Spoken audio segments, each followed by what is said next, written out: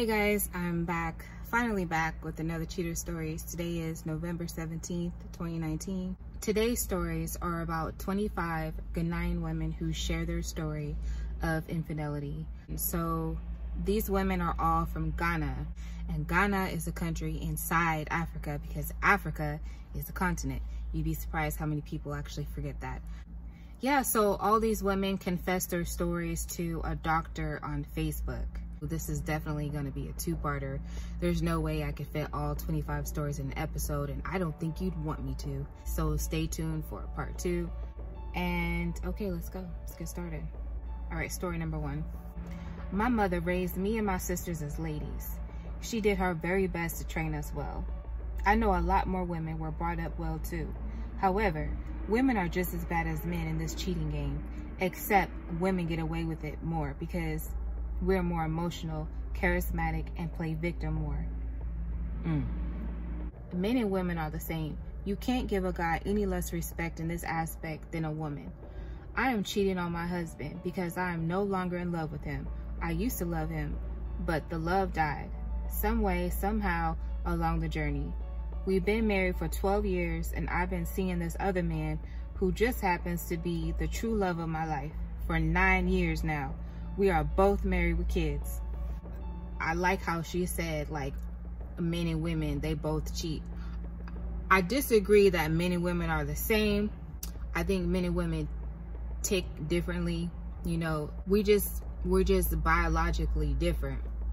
But absolutely, 100%, women cheat.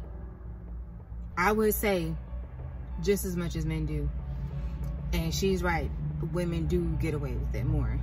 I think most women pay more attention to detail. I think more women are just like more emotional. So an emotional person can play on other people's emotions better. And it's hard to explain, but women, they're just better liars and they're better at sneaking around. But yeah, anyway, so this lady, she's cheating on her husband because she's no longer in love with him. And I don't think that's a good excuse to cheat on your spouse. It just doesn't make sense to me to cause that kind of drama in your life. Like, I feel like if you're not in love with your spouse anymore and you just absolutely need to have that connection with someone else, I feel like you should try really, really hard to get out of that relationship, in that relationship, so that both of y'all can move on. All right, so story number 2. I am addicted to fine, strong men. If I see a man and he's fine and looks strong, I begin to lust after him. I am blessed with a good paying job. So I very often pay less attention to that individual's financial status. My educational background and working experiences have opened up more opportunities to me, created more hunger to want and have everything, and has also made me less fearful, less careful. You just have to look fine and strong, and I will figure out a way to employ you for something worth paying for a brief moment. My husband travels a lot to do businesses, so I'm always all by myself. We've been married for 7 years. This woman, she's educated.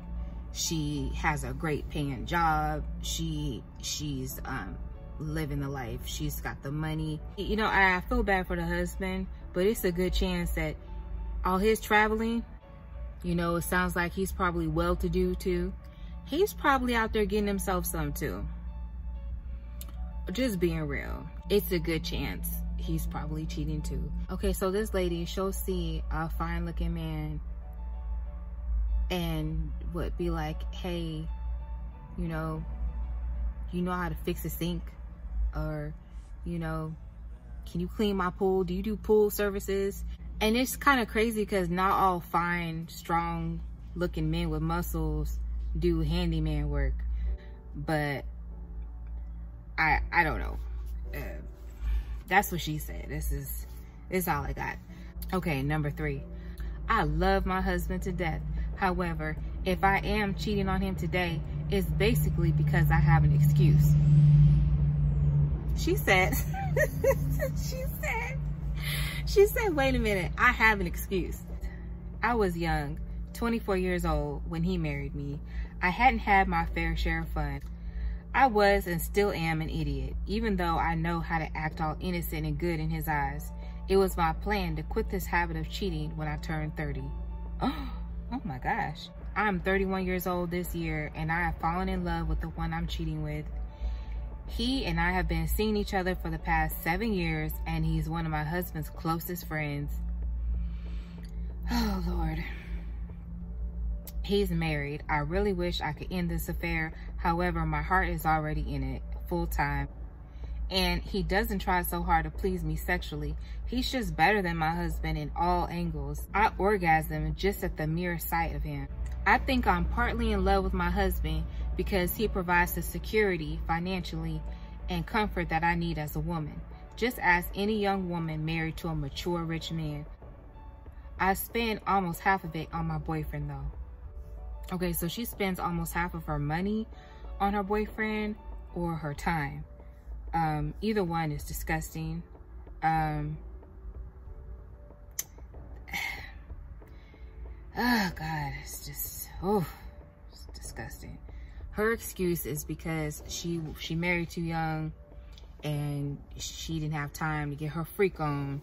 This lady, she's cheating her husband out of everything. She's cheating him out of his good, healthy, young, strong years. You know what I mean? She's cheating him out of his money. She's cheating him out of his time.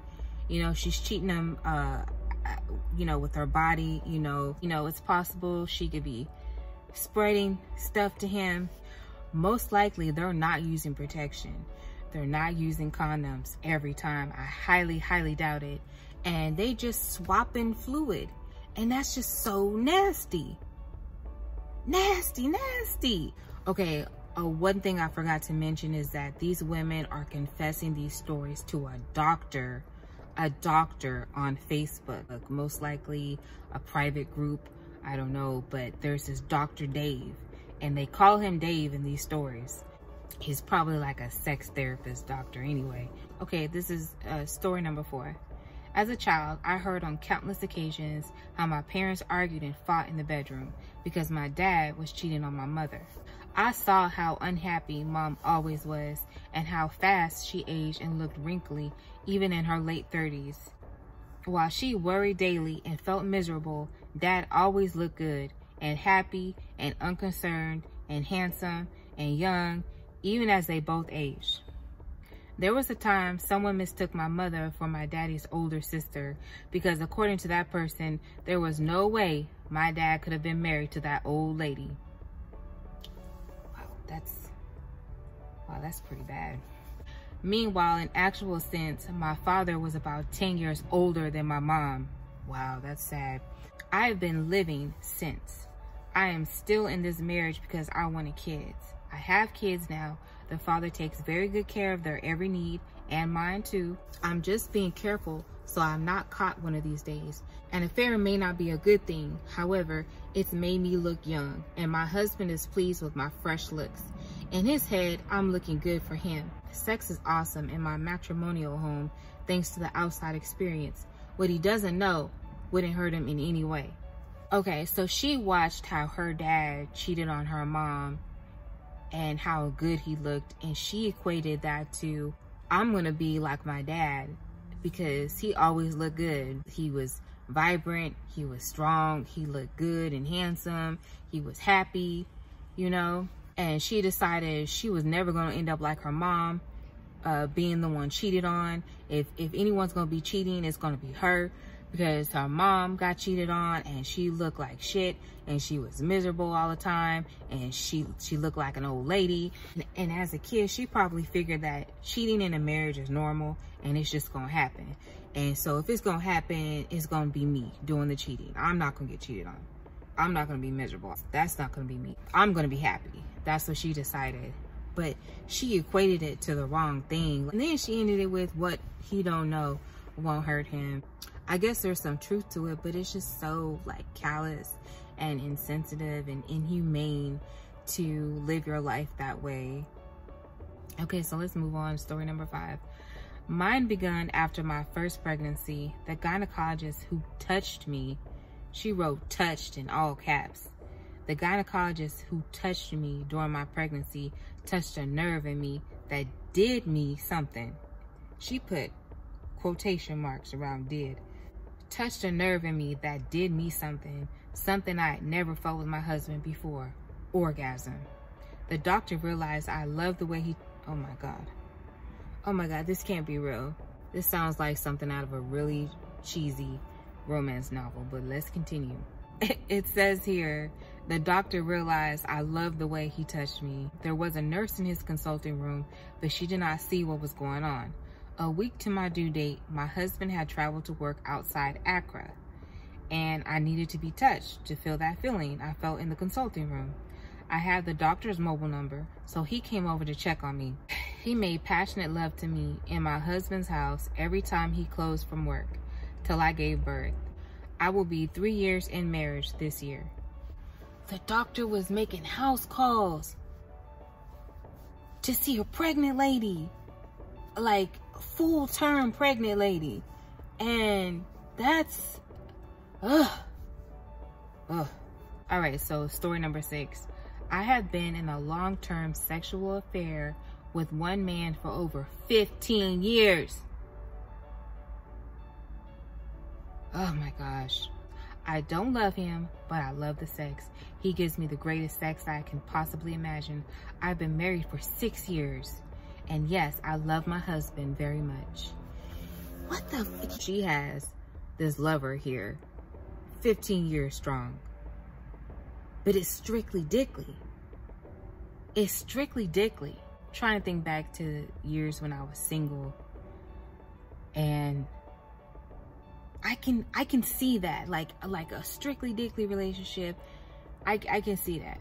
But then to go and marry, how can you fall in love with somebody and you already have a relationship, like a sexual relationship with someone else? It just doesn't make sense to me. Like, why go through the trouble? Just stay single. You know what I mean? It just don't make sense to me to be having a sexual relationship with someone and then go and get married to someone else. And then to say, I love my husband very much. Can you love a person very much and cheat on them? Hurt them? Betray them? Lie to them? Is that love? I don't think that's love. You don't lie and betray and cheat on somebody that you love. All right, story number 7. I'm married to a preacher. I love him, but he's hardly home. Preaching assignments here and there. The little time we do get to be together is always ruined by visitors and phone calls from church members and their wahala. I'm not sure what wahala means. Dave, I can't even compete for his attention, let alone time. That's why I'm having an affair with my ex-boyfriend. At least he sees me. Oh my God, wow. That's pretty bad. All right, story number 8. I'm married to a very kind-hearted man. Everything at home is peaceful and calm and normal. I mean, homey. I drive to work and take the kids to school. He drives from work to pick up the kids. Once a week or twice, we have sex. But Dave, it's like we're not dying to see each other. There's no little note of love, no romantic gestures, no surprise gift. There's no suspense, no excitement. Rather, I can't wait to be alone and drinking with my girlfriends on our girls' night out. Okay, so on one of such nights out, I met this gorgeous looking guy, and I thought I could so flirt if it weren't for my wedding ring. My girlfriends, who are all married and also parents, were all drooling over him, and I thought it's just a bit of flirting, no harm there.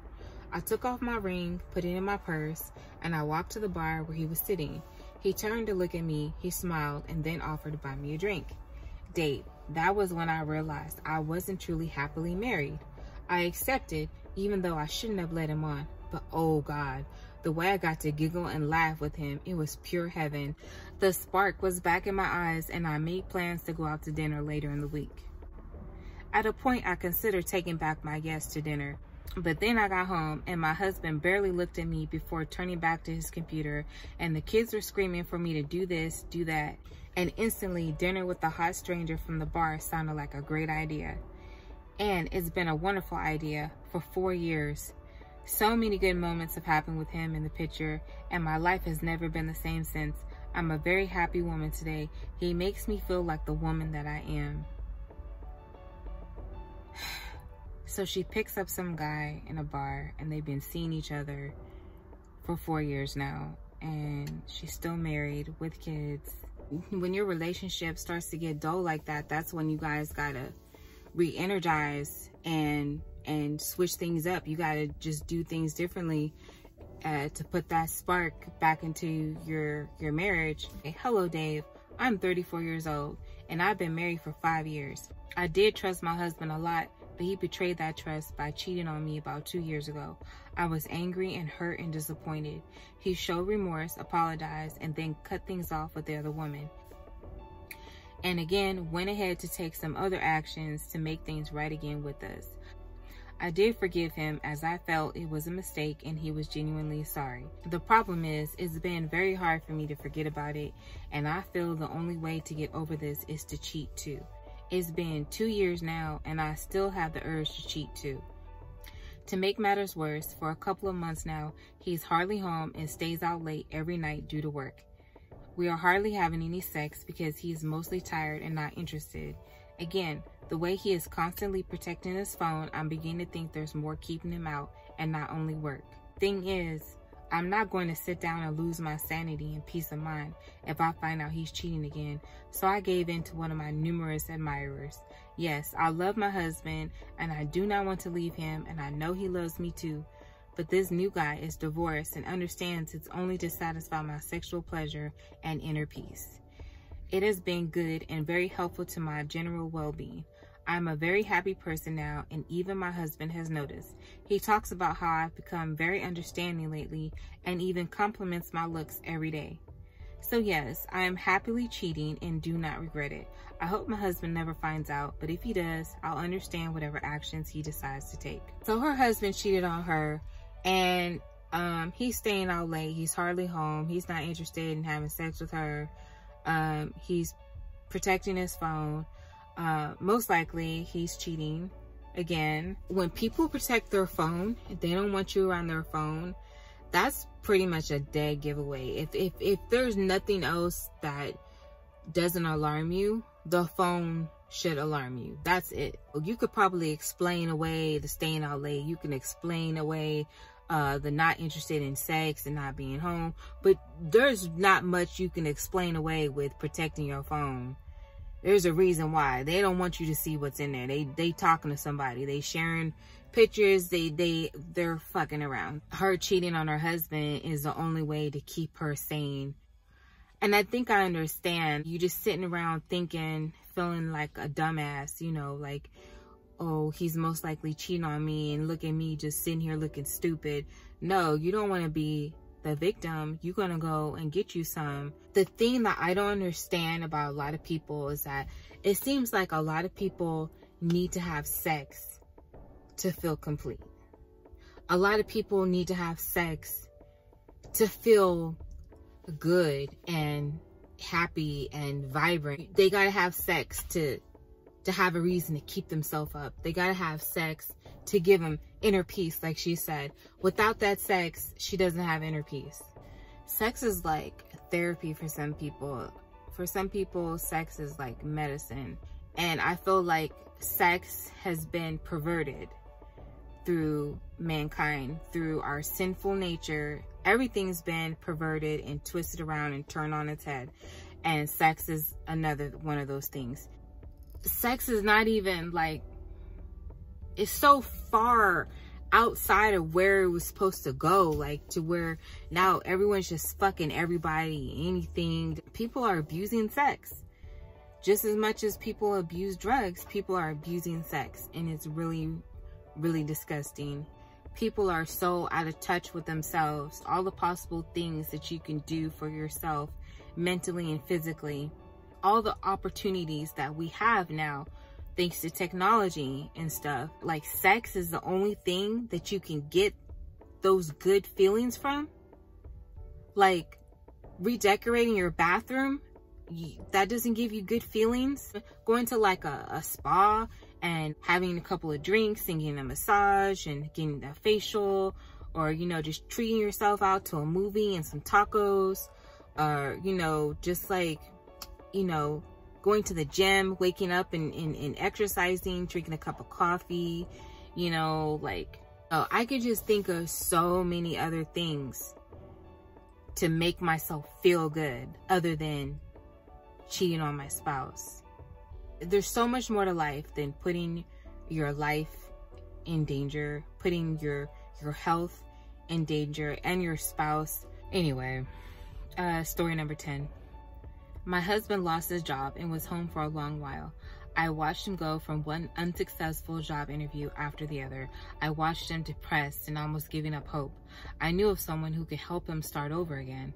That someone is actually the father of a former schoolmate. That someone is the person I am sleeping with aside my husband. Oh, goodness gracious. So she's sleeping with an older guy. This guy, if he's the father of a former schoolmate, that means this guy is at least 20, 25, 27 years older than her. He gave my husband an opportunity to work again. My husband only believes he has the job because he is qualified for it. We managed to make everything look formal, as in how he heard of the vacancy, the formal processes to application, etc. He has no idea about his boss and I am in love with both men, Dave. I don't know how possible that can be, but it's happening to me right now, and they both love me too. How could you be with someone and just and hurt them like that? If that person find out, they would be a wreck. And you know that. You willingly, you know that.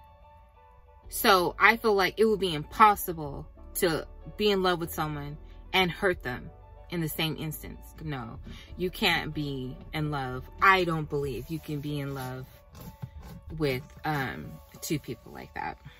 I think you can probably be in love with more than one person, but to be cheating on that one person that you claim that you love, no, that's not love. You would not willingly, intentionally hurt someone that you're in love with.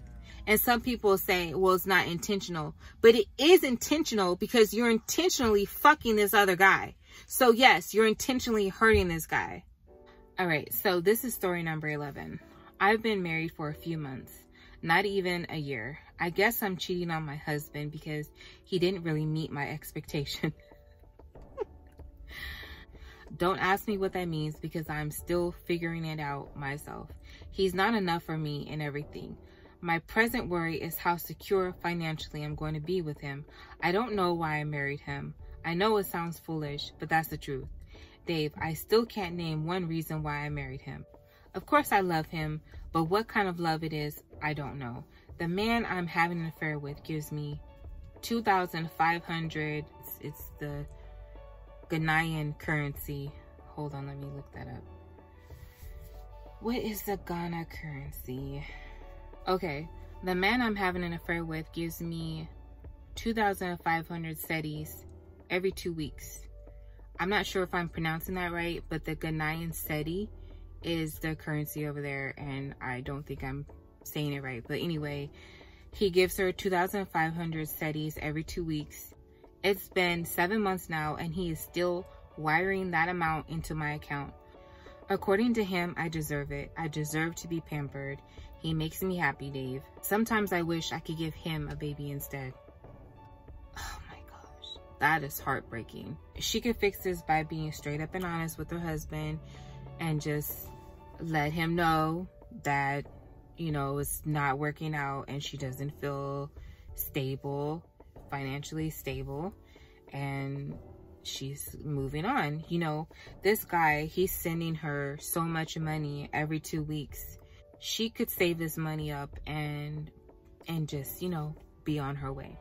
The sad part is that she hasn't been married to this guy for not even a year, and another year is gonna go by, another year, and like she said, she's probably gonna give her husband a baby. So she's already unhappy with her husband.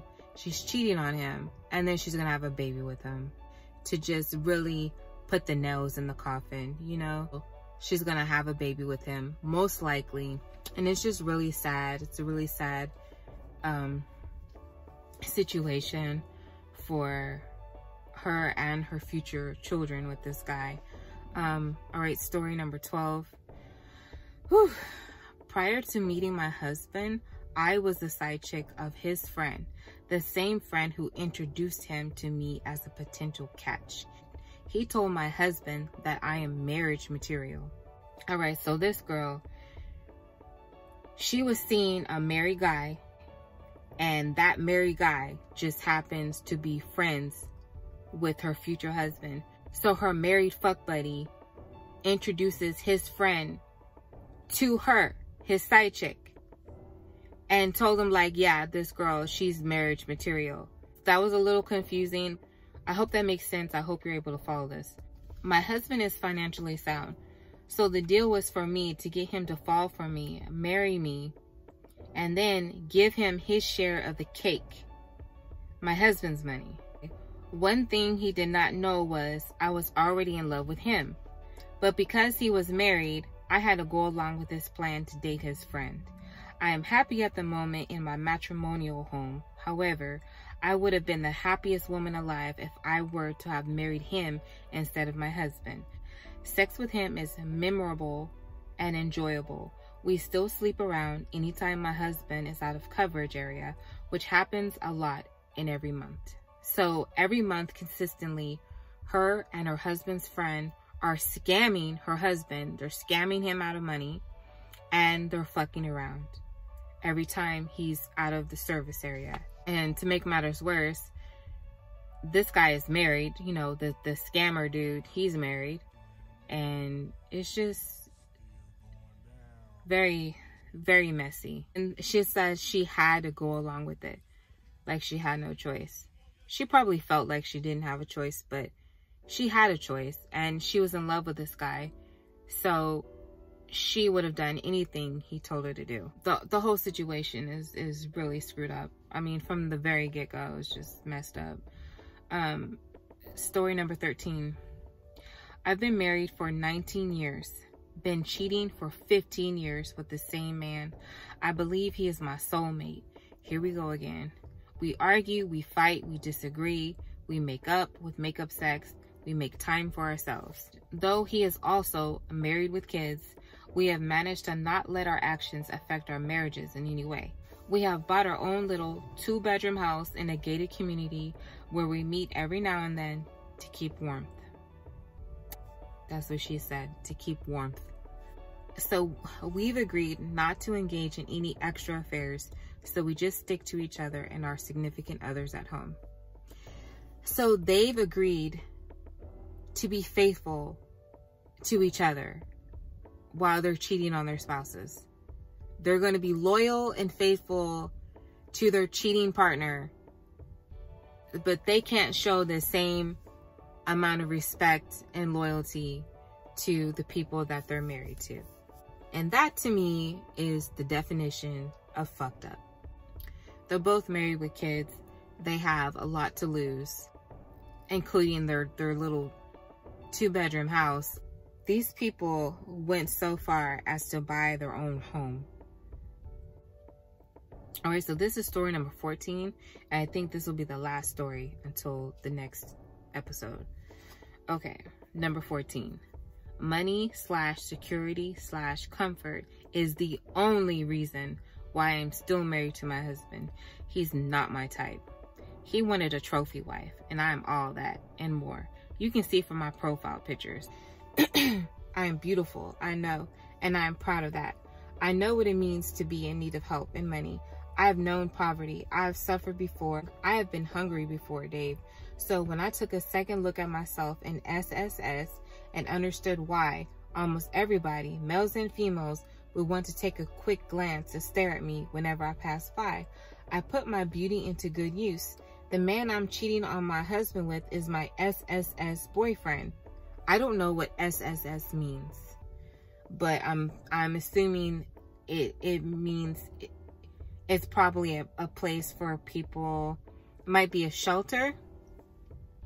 It might be like a co-ed shelter for people who need assistance. But yeah, so she met her boyfriend in SSS, and he understands why I had to marry this other man We have a plan. We are both pursuing higher education in order to be financially independent. We are building our own 5-bedroom house. My husband does not even know my son is not his child. Oh my God. My boyfriend and I are still putting 2 and 2 together until it's time, and then I will leave my matrimonial home going radio silent. That's what she said. She said she's going radio silent. I'm just hoping he dies a natural death, or I may have to figure something else out if he starts to prove stubborn. Is she talking about killing him?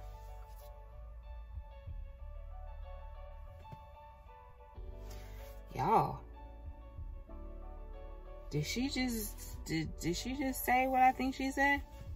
Then she says there are numerous ways to kill a cat. Okay, well that pretty much clarifies things for me. I don't love my husband, so I honestly do not have any sympathy left in my being for him or his feeling. Okay. All right, so she used this guy for a come up. She's had a baby with her boyfriend that he thinks is his child, and it sounds like she's got a little animosity towards her husband, and it sounds like she's even considering killing her husband if she needs to get rid of him. Like, if he gives them any trouble at all, that's how far she's willing to go. She would kill this guy for the sake of her happiness and her secret family. You can tell that she thinks about it often. Like, how is this gonna end? How am I gonna get rid of this guy? Her and her boyfriend are planning and scheming every day, every moment, planning shit out, planning out their future, making sure everything goes right, making sure everything goes smoothly, because they're treading on thin ice. And so you can tell she's thinking in the back of her mind, like, I might have to kill this guy. You know, she knows that this could turn very ugly, and the fact that she has no sympathy for her husband, she doesn't care about his feelings, she doesn't care about his well-being, and she hopes he dies a natural death. And if not, she'll give it to him. Oh man, this world is so wicked. That is it. That's the last story. And part 2, we're gonna pick up on number 15. Okay, from 15 to 25, we're gonna pick back up. What I liked about these stories is that they were like descriptive and like detailed.